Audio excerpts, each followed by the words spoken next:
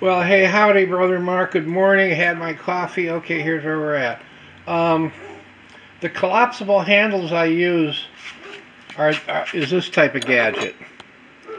And the handle itself pops up like that. And I usually put those in the middle of the box.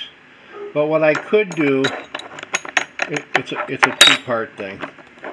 I could just like mount them on the side like this, one on each side. Now, as far as your thought about having a wooden clamp or something for the top of the box, I'd want to do something that's in keeping with the theme and the look of the box. So,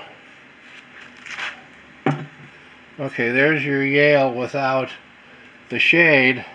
I could, and I didn't fit this, I just did this real quick to see if it would work. I can cut little pieces like that with a 45 in the bottom and extend them out from the corners so that they would, I don't know if you get the idea. Let me take another piece.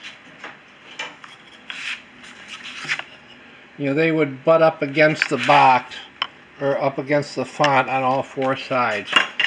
That's one thought. Another thought is just to use, hang on, I need two hands here.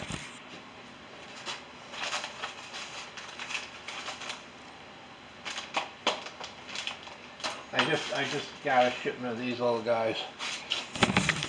I could just run a screw through the box from the bottom and then just put my little hands, 4 little acorn nuts like that,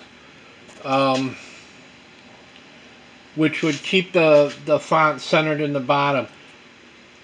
I gotta see if this one's nickel plated. I gotta see if I got brass ones. If I got brass ones, I think that might be more. Sometimes less is more.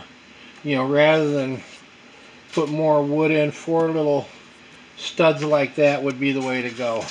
Anyway, I'm going to think this through, and I'll keep you posted before I do anything. And once again, the collapsible handle is, it's a brass loop with a bracket that goes over it, folds down, and it lifts up. There's a positive stop on one side, so it'll only, you know, it won't flop over. All right, that's where we're at. Look at that. Ooh, is that nice looking? Wowie. Okay. Talk to you later. Bye-bye.